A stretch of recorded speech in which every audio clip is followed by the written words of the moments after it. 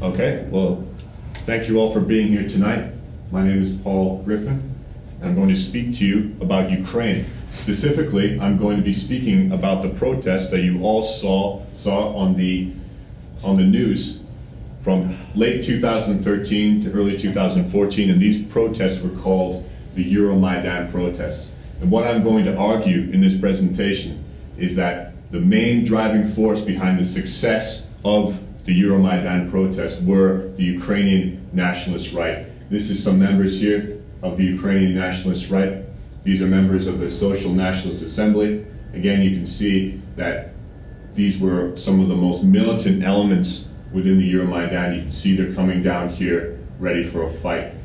I'd like to point out the chain that's been used against the riot police, which is known as the Berkut.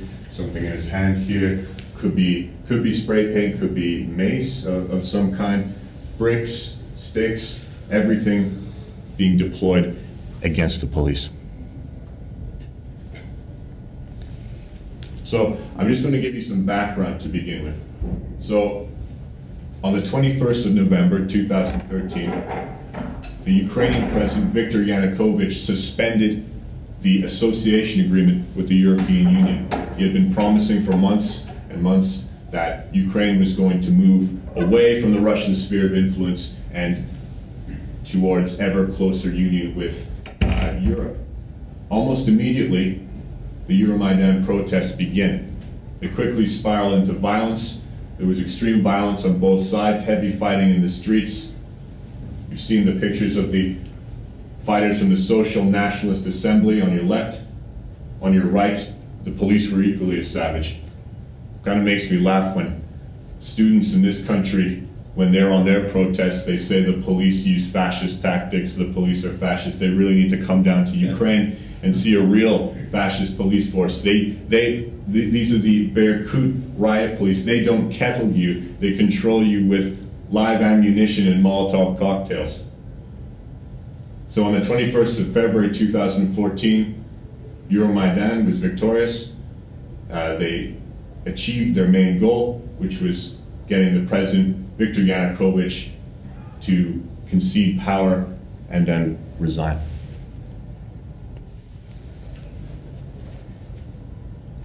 But the biggest bombshell was on the 23rd of February 2014. For the first time in a long time in Europe, one part of a sovereign nation was annexed by another. Here you see Russian special forces annexing Crimea, taking control of the Sevastopol airport. Now this action by Russia was met by almost universal condemnation on the Western side. A lot of political scientists, such as Andreas Umland in Germany, saying that Russia's justification for annexing the Crimea was based upon lies, based upon propaganda. So Vladimir Putin said the reason that Russia decided to annex Crimea is that they had to protect Russian speakers. You have to remember that the eastern Ukraine is predominantly Russian-speaking, the western Ukraine is predominantly Ukrainian-speaking, and there's quite a cultural divide between the two. Putin said that Euro-Maidan was a coup executed by nationalists, neo-Nazis, Russophobes, and anti-Semites. Our own Prime Minister said that this is not the case. The blame for the crisis lies squarely with Russia. This is one of the more interesting pictures from Euro-Maidan in the center here. You see the Berkut riot police on your right, and you see Euro-Maidan protesters on your left. These men here are most likely members of right sector, which we'll come to later. But I just want to show you this and the insignia on this makeshift shield. You see this thing that looks like a target, very common and very popular symbol within the white nationalist and skinhead, white pride movements. It's the Celtic cross. But there's also these here, 14 and 88. Has anyone ever come across that before? Yes. Yeah. 14 stands for Adolf Hitler's most favored quote amongst these groups. which is we must preserve the purity of our race and a future for white children. 88, you take the 8th letter of the alphabet, which is H. H, Heil Hitler. Now, just to put this into some international context, what I want you to do, as I'm showing you these images, as I'm showing you the quotes from the Ukrainian Nationalist right, is to try and imagine what would be happening if this situation was happening in the UK. So, I just want to tell you what the relationship is between David Cameron, the UAF, and the British far right. So, David Cameron likes to present himself as very much as an anti-fascist. He's a founding signatory of Unite Against Fascism, and there's his name right there on their website. UAF is a violent British Trotskyist counter-protest group that has received your taxpayers' money, funding from the central government, the local government, and of course the trade unions, especially Unite. And eyewitnesses allege that the UAF and the considerably more violent anti-fascist action membership overlap. Their main targets include Pegida, as well as the English Defence League in this country. This is typically what has happened in a EDL protest as EDL were just starting out. This is a man who's decided to support the English Defence League on that day. There's his Union flag there, and you can see he's being attacked by members of Unite Against Fascism. But David Cameron doesn't see the English Defence League as a good force in this country. He says that he's described some parts of our society as sick, and that there's no part of society that's sicker than the EDL. So keep that in mind. This puts things into context.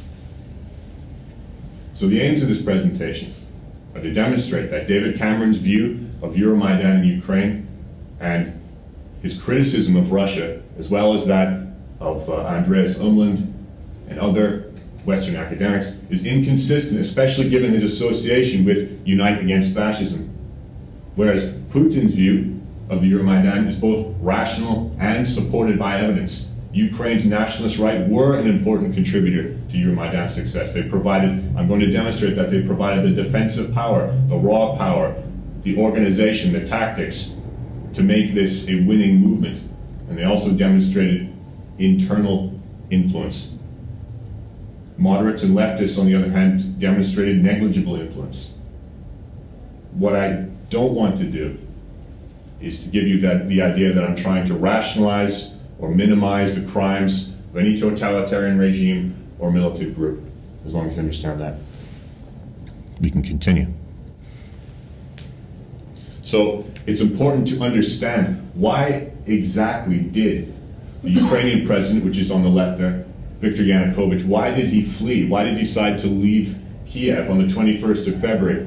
This is him signing away presidential power. He's not fully resigning. He's signing away a lot of presidential power to the opposition. This is Oleg Tyanibok, I think I'm pronouncing his name correctly, and Vitaly Klitschko, who is now was in Ukrainian politics. Now, Viktor Yanukovych explained his leaving of Kiev on the 21st of February as being just a routine visit to Kharkov, nothing to worry about. He's still president. But eyewitnesses present at the time, such as Russian envoy Vladimir Lukin, said the prevailing mood on that last day was one of panic.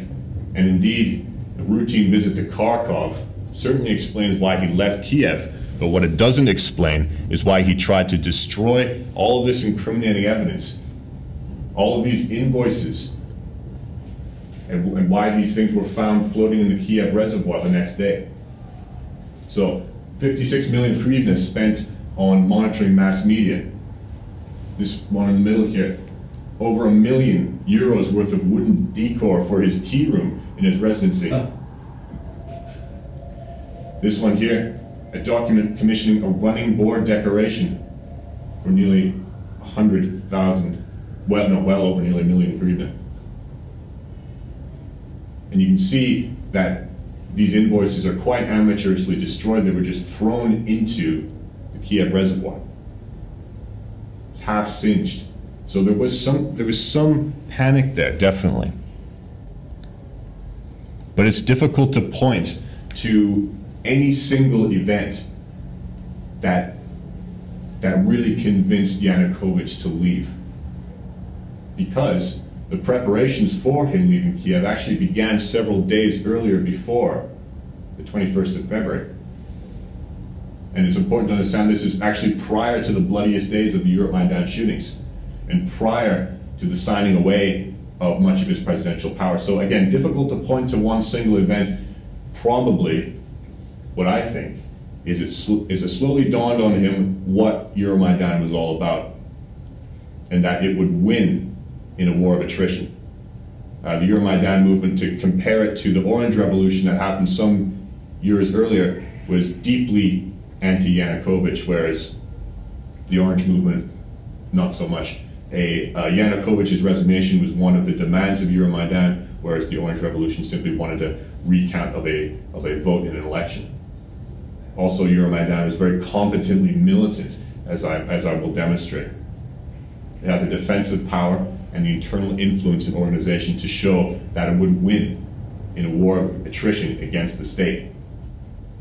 And what I'm going to argue now is how the Ukrainian nationalist right was an important contributor to both points. And I'm going to introduce some of the main players on the Ukrainian nationalist right in the next few slides. This is right sector, fighters from right sector taking an oath-taking ceremony. I just want you to remember this insignia here. And when we come to right sector later on, so in order to really to understand Ukraine's nationalist right, you have to understand the historical figure of Stepan Bandera, who's on the left here. Now, Stepan Bandera has a very, very cool name, but he's an incredibly controversial figure within Ukraine. Most of his support historically comes from the western side. He's not particularly well thought of on the eastern side. He was the leader of the Ukrainian Insurgent Army, which was a guerrilla force. Some fighters on your right there that were active in the 1930s and the 1940s. They waged a guerrilla campaign against Poland, the Soviet Union, as well as Nazi Germany towards the end. Now, the Ukrainian Insurgent Army has been accused of war crimes against Polish, Jewish, and Soviet civilians. This is what makes them highly controversial in Ukraine. Now, Vladimir Putin calls Stepan Bandera the accomplice of Hitler. Indeed, there was an inconsistent alliance with Nazi Germany at the start of World War II, as they both joined forces to fight the common enemy of the Soviet Union. As the war progressed and the Soviet Union was beaten back, Stepan Bandera said that he wanted an independent Ukraine, which was inconsistent with Germany's doctrine of Lebensraum. So he found himself in Sachsenhausen concentration camp for a few years. As the war started to turn against Germany, he was then redeployed against the Soviet Union. But by this point, him and his fighters were engaging not only Soviet targets, but also Nazi targets as well. So, does that look familiar to anyone? This is a flag of the Ukrainian Insurgent Army, and it's also the flag of right sector. So right sector are positioning themselves as being the ideological heirs of the Ukrainian Insurgent Army. So I just want to introduce, but first of all, I want to introduce this other far-right party in Ukraine called Svoboda. Now, Svoboda means freedom in Ukrainian. I think it also means freedom in Russia as well. But just to give you a sense of who these people are, what sort of ideology they have. So on your left is the very young, charismatic leader of Svoboda, Chanabuk.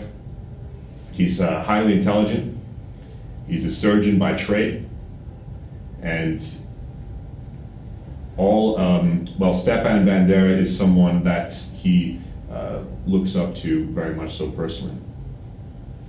So at a private meeting, which was praising the Ukrainian insurgent army and their actions. He said that you were the ones, the Ukrainian insurgent army, that the Muscovite Jewish mafia running Ukraine fears the most. And he also said of the Ukrainian insurgent army, they took their automatic guns on their necks and they went to the woods and they fought against Muscovites, Germans, Jews, and other scum that wanted to take away our Ukrainian state. So his words, not mine, just giving you an example of where these individuals are coming from. This is the young advisor, Yuri Mikhail-Shishin. He is author of the blog, the Joseph Goebbels Institute of Political Research. He later changed this to the Ernst Junger Institute of Political Research. And when asked about the Holocaust, he considers it a bright period for Europe. So these are the individuals that were active in Euro-Maidan. This symbol in the middle is Svoboda's insignia. It stands for 3 glasses of vodka, please. So it presents itself as a populist working man's party. There's no real, well, I guess if you wanted to find an analog for Svoboda in the UK, you would have to look at the fringes of the National Front, really.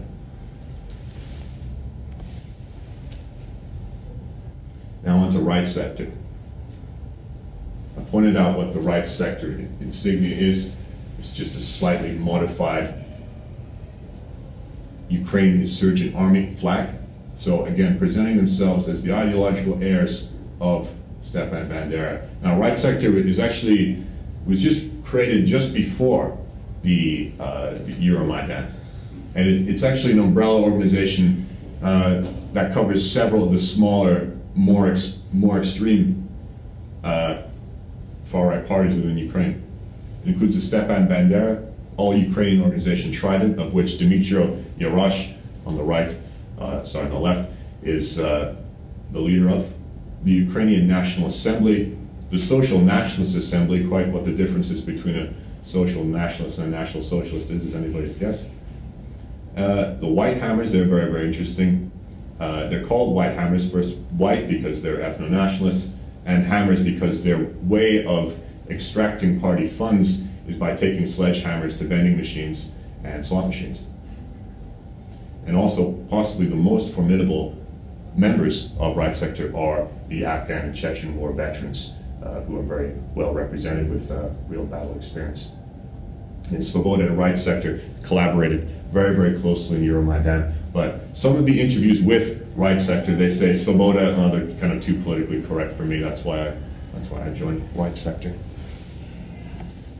So what I'm going to demonstrate now is that the Ukraine's nationalist right contributed to Euro-Maidan's success by providing its defensive power, its staying power, its raw power in terms of, and also power in terms of tactics and strategy, as well as maintaining internal influence and authority within Euro-Maidan, and that the influence of moderates and leftists was far weaker in comparison.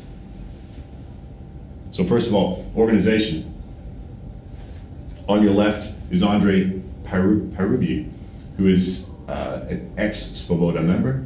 He is a founding member of Svoboda, in fact, and he found himself in the position of commandant of Euro-Maidan's self-defense committee. So he was running the show when it came to Euro-Maidan's self-defense.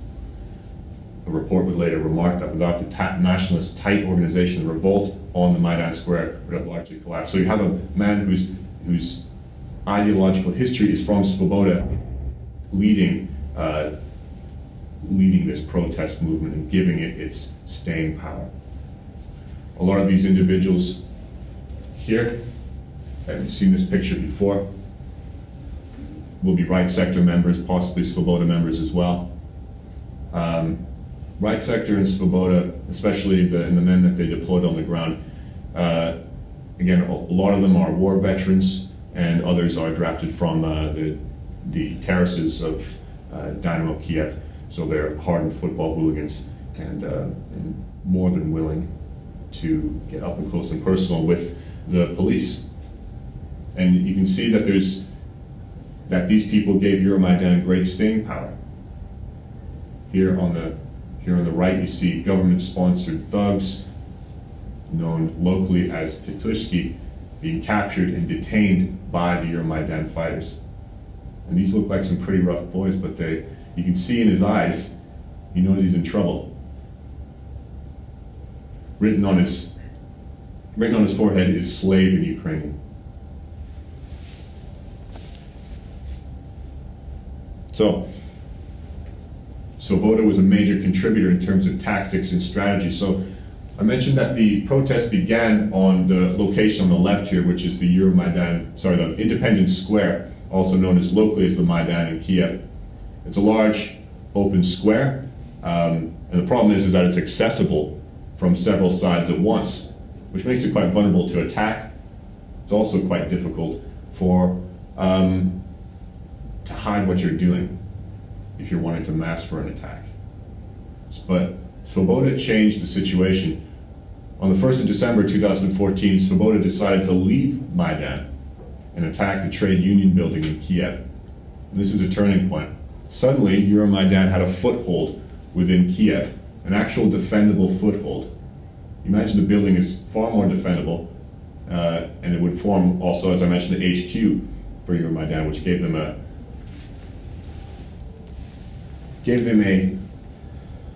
building for a field kitchen, field hospital, a training ground, as well as English language courses, and a press area, and a podium for all manners of speeches, including, ironically, the history of nonviolent protest movements. So, now some people would say, but they were also supported by Fatherland Party activists as well. Well, I would just direct them to this image on the left.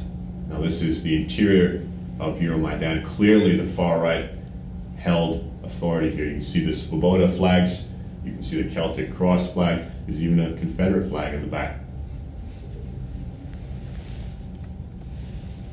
Now, in terms of defensive power and maintaining internal influence, again, the far right, Svoboda, right sector, these were the people that held the authority. So I'd just like to introduce you to one of the militant groups of a more moderate, more leftist character. This is Spilna Sprava, or Common Cause. And on the 24th and 26th of January 2014, they began to copy the Svoboda tactic of seizing buildings. And they seized the Justice Ministry, and the Agricultural Ministry, and the Energy Ministry, as well as the foyer of the City Hall. Now, Svoboda looked at this and they said, and right sector looked at this and they said, well, that's all well and good, but there's one little problem. You did this without our permission. So, what they did with the Justice Ministry is that they approached Spilna Sprava. The story goes that they approached Spilna Sprava while they held the building and asked them if they could come inside and help them defend the building against the police. They came in, they went inside the building, the police showed up, getting ready to evict Spilna Sprava from the building, as well as Svoboda by this point. Svoboda told them to go out and meet the police and that they would be right behind them. Spilna Sprava went out, Svoboda locked the door behind them, and then they went up to the top of the building, grabbed the fire hose, and started to spray both Spilna Sprava and the police with the freezing cold water, and this was in the middle of January in Ukraine, which would have been absolutely miserable. So, it really goes to show how resourceful Svoboda was, how cunning they were. They were able to use this non-lethal method and do something 100% effective. When it came to the agricultural ministries and the energy ministries and the city hall, they weren't as patient with Spilna Sprava, and Svoboda actually ejected them using rubber bullets, grenades, and in some cases live ammunition. Now, it emerged later that the reason that Svoboda had done this is because they were living up to a prisoner amnesty bargain with the Yanukovych regime. The idea was that if Svoboda could get Spilna Sprava out of these buildings, then the Yanukovych regime would release some of the prisoners that they had taken from the Euro-Maidan fighters. So, the point I'm trying to make is that Yanukovych and his government, when they were wanting to negotiate and deal with Euro-Maidan, they weren't coming to the moderates, they weren't coming to Klitschko, they weren't coming to any of the other moderates, they were coming directly to Svoboda. So clearly, Svoboda and right sector had clear influence, clear authority within Euro-Maidan. Now, on the other hand, I've just demonstrated how Svoboda and right sector were able to have free reign, and moderates weren't able to have free reign. So Svoboda and right sector were able to act pretty much completely independently and pursue their own propaganda projects. So on the 8th of December 2013, this was an early propaganda earthquake in Ukraine. Svoboda activists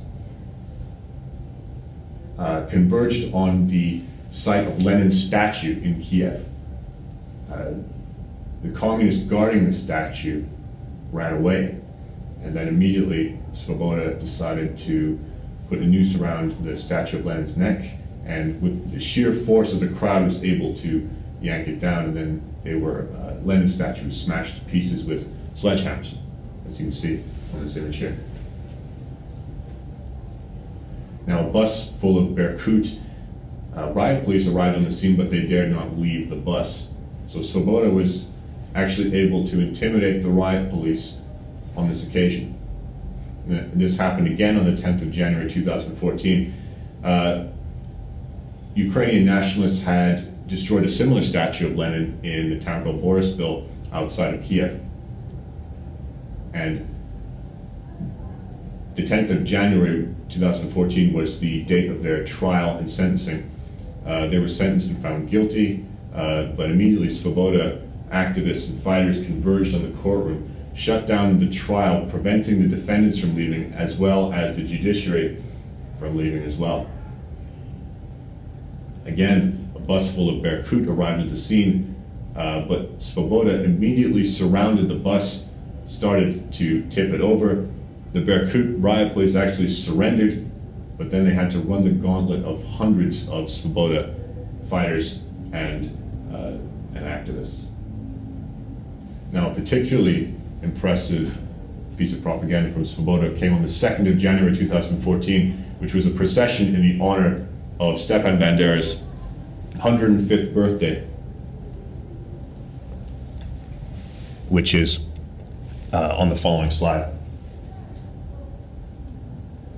You really get a sense of how deeply ingrained Stepan Bandera is as an almost as a folk hero almost within Western Ukraine. You can see that his support attracts really quite a broad church, and now literally part of the church as well. You can see it attracts members of the priestly class. There's women, there's children, young and old, all converging on Kiev to celebrate his 105th birthday. And you can see the Svoboda flags in the background with the three fingers, and you can just about see the right sector flags towards the center in the background as well.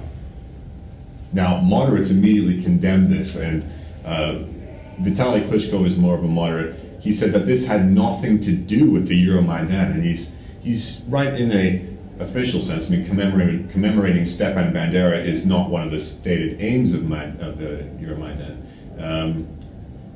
Andrei Kurkov said that he doesn't understand why this is happening because Kiev is a peaceful, tolerant city. Andrei Kurkov is one of Ukraine's most celebrated authors and also an eyewitness to the events of Euro-Maidan.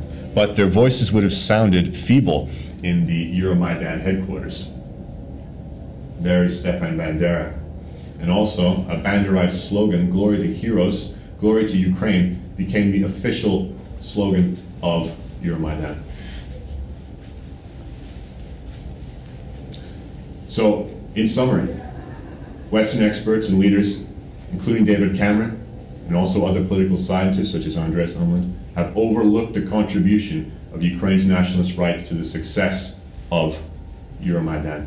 And all evidence that I've presented to you suggests that Ukraine's nationalist right were really indispensable contributors to Euro-Maidan's defensive power, as well as and they demonstrated clear internal influence and control, and that, on the other hand, moderates and leftists really didn't display any notable influence.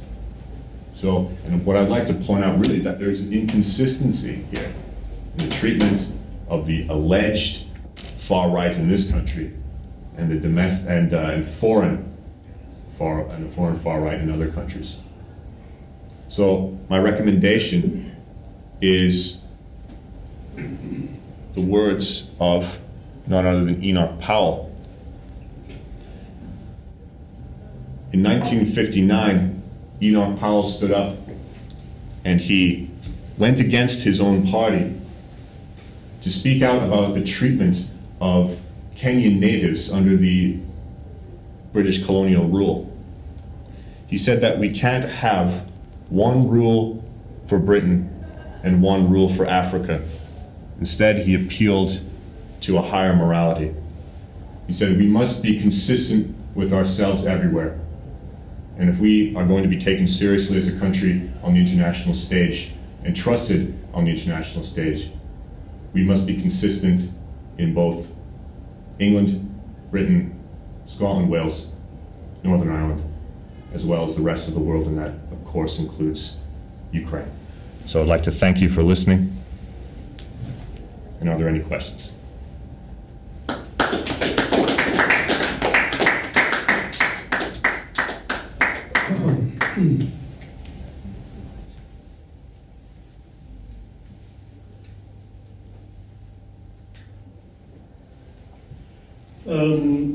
Thank you, Paul, for an excellent presentation. Thank you. I have one question and maybe one observation. The question is, but surely there were also Western outside influences which played a role in the Maidan. I can't believe that the United States did not have a role, and people like... They certainly did. Victoria Nuland, who's the Secretary of State, basically said who she wants in as the main player in the opposition. She didn't like Vladimir Klitschko. She much preferred Yatsenyuk, who was the prime minister for some time, president, I mean, for some time. Probably I would have thought some presence on the ground by CIA agents and agents provocateurs, American secret services. I mean, it's an open secret. Quite possibly. There is a rumor that a senior member of right sector attended secret meetings in Washington before the events of Euro-Maidan. I haven't seen that rumor being substantiated anyway, though.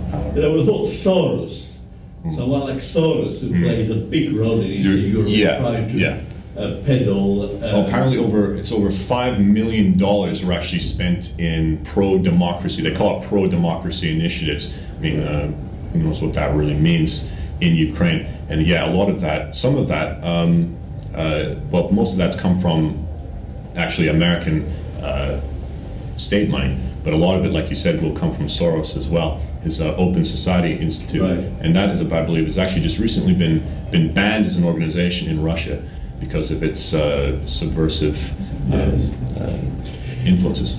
The observation is this. Now, the question of nationalism.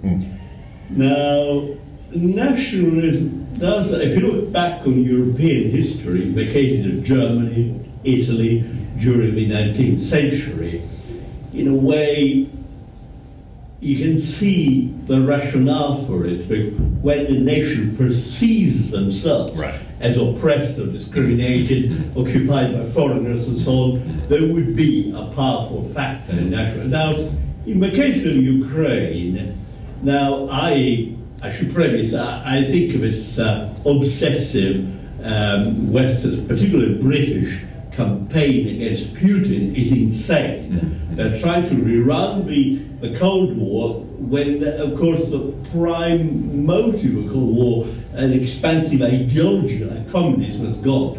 So I'm totally opposed. I've actually written about this insane hatred of Russia. However, if many Ukrainians see themselves as having a right to independence on the grounds of their own as you pointed out, there are two Ukraines. One is gravitating towards Poland, the Catholics on the other Ukraine, which is more towards the Moscow Patriarchate, Russia, blah, blah, blah. So in a way, it's a difficult one. But so what I'm leading up to is how do you, quite apart from the Svoboda and right sector and so on, how do you see the question of Ukrainian? Does Ukrainian nationalism have some kind of ground? I completely understand why Ukrainians are so, especially Western Ukrainians, are so attracted to nationalism. The reason is because Ukraine really has had a miserable history as a nation. It's gone through forced famine, the Holodomor, which is a genocide enacted by the Soviet Union upon the Ukrainian people. Yeah, it's recognized as such by the European Court of Human Rights, I believe. Now, up to 7 million people died in that famine, most of them in the east, actually.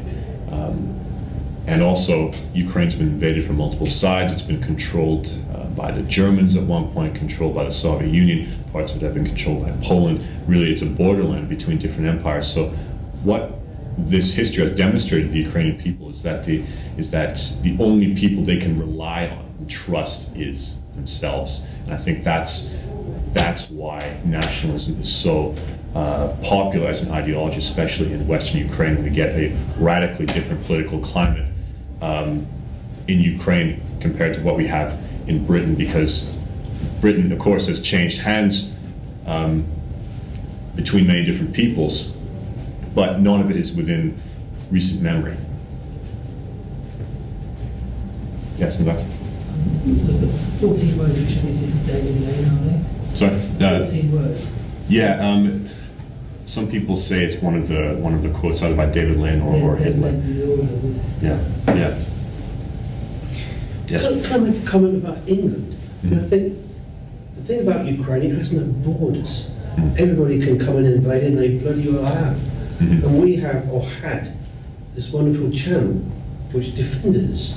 But I think it's made us soft. We've forgotten that we maybe need to be defended. What would you say about that? Quite possibly. I think. Well, it's a very almost Russian Dostoevskian idea. The idea that suffering is in some shape or form is necessary for character growth.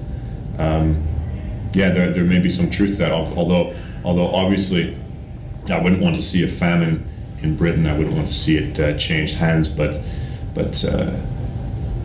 having an understanding of what the lowest common denominator is would definitely help Britain.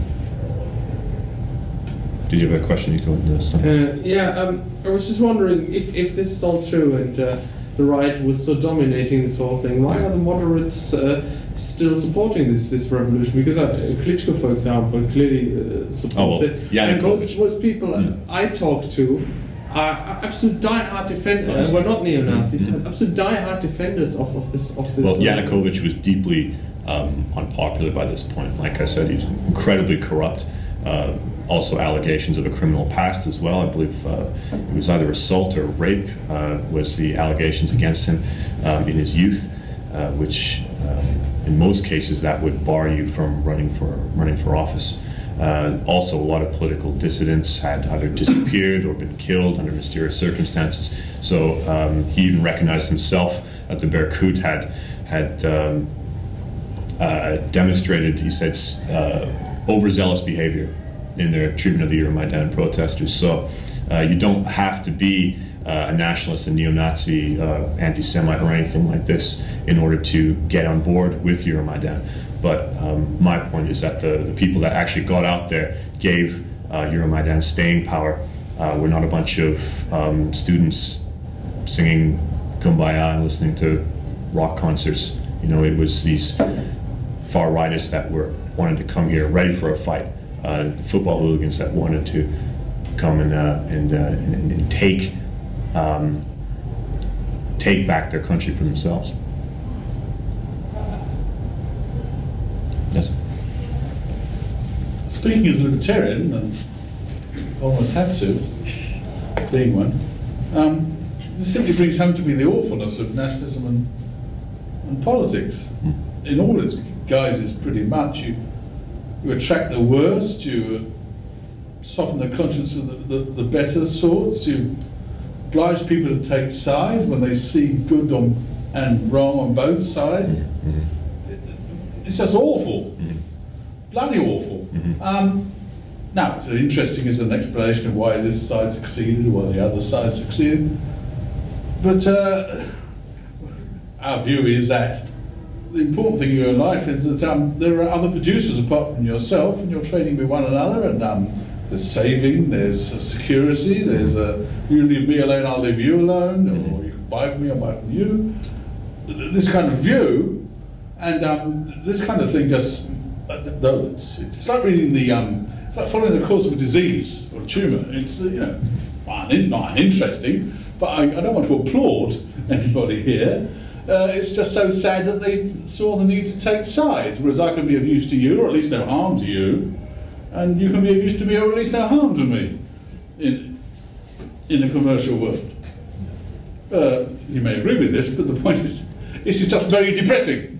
It's not inspiring, it's not, in a sense, it's not educational. I mean, I know this sort of stuff goes on. Yeah. So, it's following. Can I make a comment?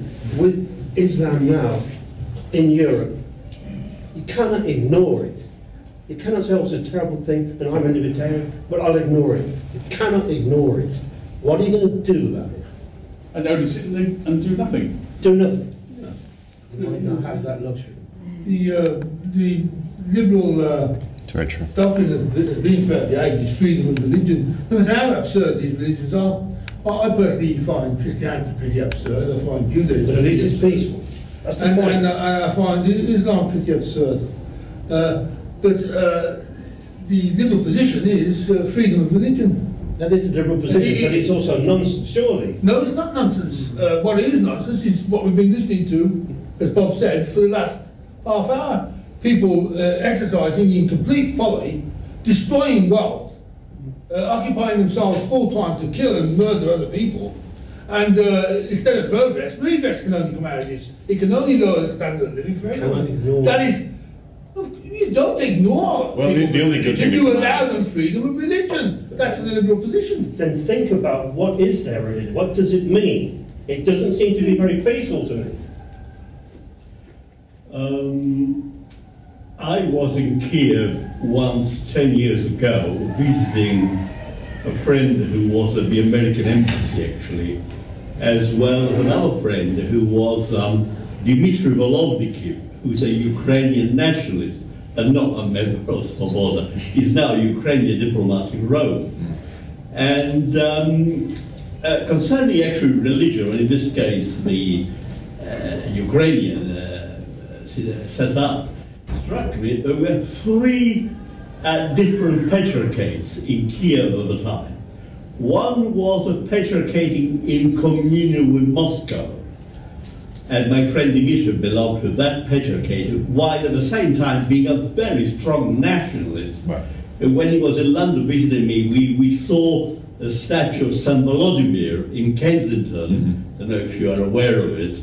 St. Volodymyr is a patron saint in Ukraine. Right. And Dimitri started singing the Ukrainian national anthem, whatever it was. But anyway, but there was also a patriarchate, a dissident patriarchate, of some bishop who quarreled with the Moscow patriarchate because they had not been given preferment.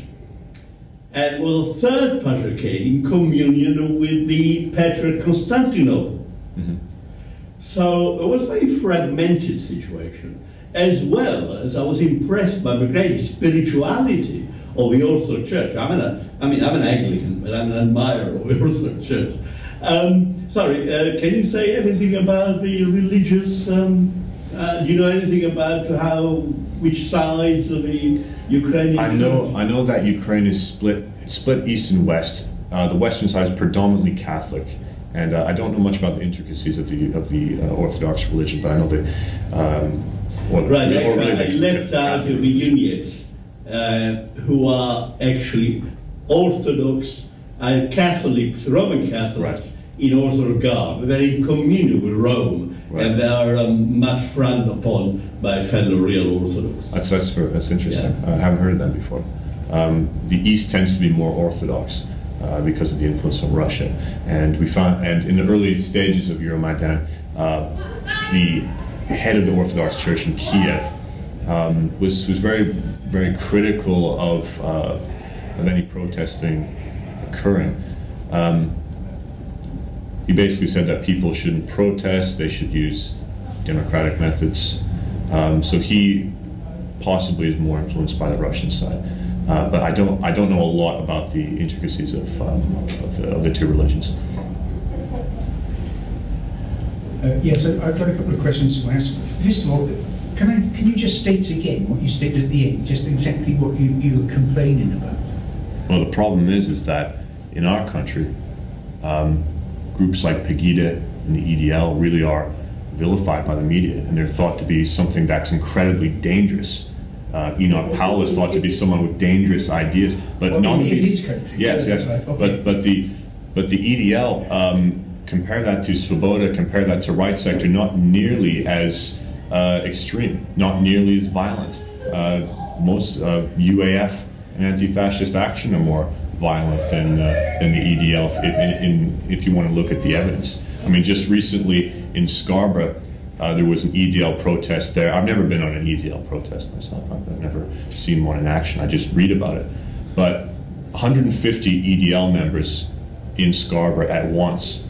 And for the first time in a long time, they actually outnumbered Unite Against Fascism, which is the nightmare scenario for Unite Against Fascism. They're saying, you know, this is what we can't have. We can't let these fascists have control of the streets. But what happened was that no one from the EDL side was arrested, but 3 people from UAF were arrested. Similarly, years ago as well in Sheffield. Well, maybe the EDL people didn't commit any criminal offences. Well, exactly, and that's why they weren't arrested. Yeah. Because they are generally law-abiding and and there is more people within the EDL that want to work with the police, whereas some elements within UAFs, and especially Anti-Fascist Action, they pride themselves on not working with the police because they're groups run by communists, Trotskyists, people of other far-left persuasions as well, militant far-left persuasions. Sorry, what's UAF? UAF is a Unite Against Fascism, and that is an organization that has received government support and money in the past. I think they lost their grant recently. But whenever you hear in the news that, you know, EDL outnumbered by anti-fascist protesters, or BNP outnumbered by anti-fascist protesters, or something like that, you will most of the protesters there will be either from UAF, Anti-Fascist Action, or some of the student unions, and then also some of the trade union members come down there as well, because they're all motivated by the same ideology, which is it's a far-left ideology, Trotskyism, and they'll tell you quite unashamedly that they're all Trotskyists. And it's just such an ironic situation that we have these people who are of the communist and Marxist tradition.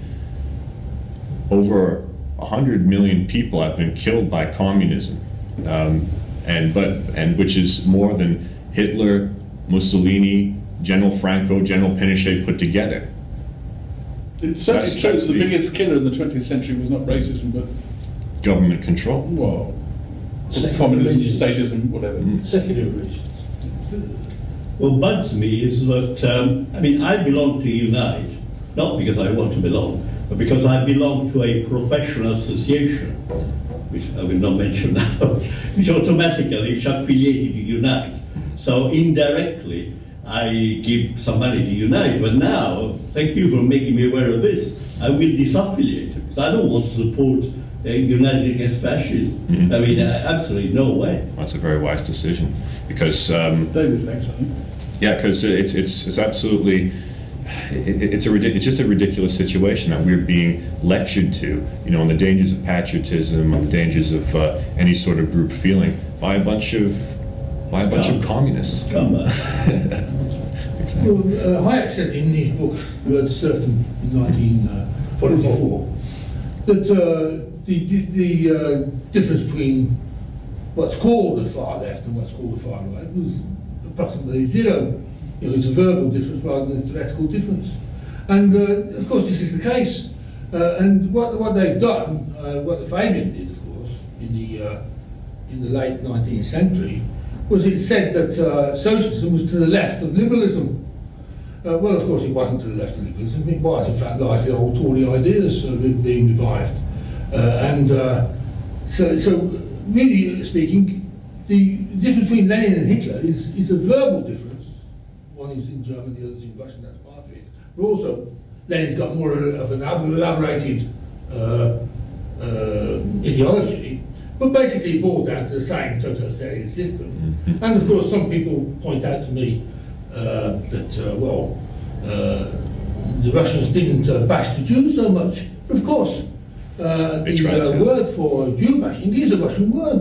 What was it? Pogrom is a Russian word. And so when you've got a tradition of Jew bashing, you don't have to make it an explicit policy, it's already there. And so basically the difference between Bolshevism really and Nazism is, I would say, around about zero. But then you see what the result of the Fabian is that you've now got two right wings, as it goes. The Libertarian Alliance, believe it or not, is called right wing, although it's traditional. It's a traditional liberal organisation, and would traditionally be would have been up to about the 1870s or so, called a left wing organisation, communism, free trade, this sort of stuff. This would be traditional left wing stuff, but it's now called right wing. Why? Because we oppose the Bolsheviks, because we oppose the communists, who are supposed to be left. So now, because we oppose the communists, we're supposed to be right. Well, that's, so the left wing and the right wing now is really, owing to the Fabian Society, a ragtag and bobtail sort of, it's a mess. But all this is down to the Fabian Society, suggesting that socialism was to the left of liberalism. If you can correct this just by realising that socialism is just a new way for word for Toryism, and it's to the right of liberalism. And then you get Lenin and Hitler on the same side. How are you going to classify these, whether you're going to left or right? If you've got a big difference between Lenin and Hitler, then you've got it wrong. Lenin and Hitler are virtually identical. Is this a question? What was Ball and the other? No, it's not a question. It's a there is a gentleman in the room who. We just our questions. We don't only ask questions. We also make statements. And I think that we need to make a statement, and because what I said earlier on, what we've seen is a catalogue of folly. What has given rise to this folly? And I think that what has given rise to this folly is a deliberate ignoring of the liberal ideal. And the solution to this folly is more respect for the liberal ideal. I was about to say there's a gentleman in the room and others who would point out that the left-right division of political opinion is almost willfully confusing, unhelpful. It is almost deliberately unhelpful. It's now known to be not the way of doing things. How can you position libertarians on a left-right spectrum? But the BBC is just far away. They will do it. Yes, they will do it. In fact, one of the things about the most anti-fascists, often they don't have any very sophisticated socialist beliefs. What they have, which is quite popular generally, but in an extreme form, is political correctness, and they're actually politically correct fascists who could, would if they could, impose extreme political correctness on it. I mean, that's the sort of political correctness that when somebody tells a joke about the Welsh or something, the police knock on their door to question them, which is just ridiculous. That is going down a road of political correctness. It's turning into something totalitarianism, and these people are exactly that. They're politically correct fascists. Absolutely, that's right. If I could be finished, just very quickly. I mean, the very few, I might add, EDL and Pegida people that I know certainly wouldn't call themselves fascists. No, absolutely not. They have some points that... The logo of Pegida is a man putting the swastika as well as the communist flag in the bin, in the trash. So, where it they wouldn't have any truck with fascism. They wouldn't like to be called fascism. They have they have very straightforward points. I have observed a Pegida rally myself, the first one that happened up in Northumberland, in Newcastle, and what I saw there was not reported on the news. Yeah, but that happens all the time. Yeah, but if you let me explain. The Golden Dawn, have you heard of the Golden Dawn? That's active in Greece. Supporters from the Golden Dawn actually showed up at Pegida and wanted to join, and actually brandishing the Golden Dawn flag, tried to cut across the no man's land and get into the Pegida rally. And they were turned away by Pegida, really quite forcibly. This was not presented in the mainstream media. They took the pictures of the Golden Dawn and then no explanatory note to say that they were actually turned away. And I saw it with my own two eyes that they were turned away. That gave me first-hand experience and understanding of what the game that the media plays. Yeah, I mean, there's a lot of misreporting. I mean, the BBC is renowned for that. And if you watch the Russian TV, they point out to all the BBC misgivings and what have you. But anyway, I mean, the Russian people I've spoken to about this whole scenario, for example, they often quote this kind of thing. They say, look, if Mexico was having some kind of political disturbance, and the United States' main naval base was in Mexico, right, and the Russians sent two of their top government people, as the United States did to the Ukraine. Madeleine Albright, Secretary of State, I believe, before all this. Victoria Nuland was there, and John McCain was there. Actually, and John McCain shook hands with the leader of Svoboda. And sent their top people to stir up trouble with a country that not only bordered a superpower, but also housed its main naval base. Yeah. How do you think the United States was react? They said, well, I'll tell you how they react. They would invade straight away. There wouldn't be any question. There'd be an invasion. I suspect there'd be no ifs and buts about it. Now, Russia never done that. And they say, well, look, all Russia done is said, look, in the Crimea, for example, let's have a referendum. We won't invade. We'll put no boots on the ground. We'll just have a referendum, which is what they did. And the people in the Ukraine voted to go with Russia. Now they say, okay, well, let's look at Britain, Northern Ireland. 30 years, I don't know how many thousands of people were killed. How many British boots on the ground there were there. No major naval base. They'll point all this out. And they'll say, look, Russia was using a very soft glove here. It was their territory. NATO has got no business being. They got no business being in the east. No business being in Eastern Europe, let alone in the Ukraine. British troops are there. They are. There's no doubt about that. I mean, the government's admitted that. I think there is doubt. There's no doubt at all. British troops in Ukraine, I don't think so. Yes, there's no secret about it. There are British mercenaries operating that were operating in Ukraine. Hold your horses. No mercenaries. The British Army is in the Ukraine. I'm not 100% convinced about that. But I will meet you halfway and say mercenaries. At least one mercenary. Cameron announced that in Parliament. There's no secret. He announced it in Parliament. Did he? Okay. Indirectly, on your interpretation. British troops are there. I mean, it's acknowledged that they're there. Russian troops aren't, as far as we know. There's no definite. I mean, Russia has said, look, they haven't got any there. They might have sneaked some in without anyone knowing.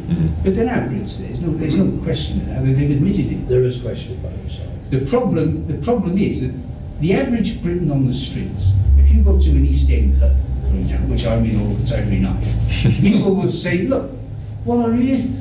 What are we doing in the Ukraine? What's it to do with us? What are we doing in Latvia, Estonia, Lithuania, Poland, Bulgaria, Croatia? There's the question of whether NATO should have been extended. But the Ukraine would be the very last thing of all. And especially with everything else which is going on. I mean, it's no wonder that the Brits just went out of Europe, the majority of them, Daily Express yesterday, for example. Well, it's got to be said, since we've been in the EU, we've just got closer and closer to war with Russia.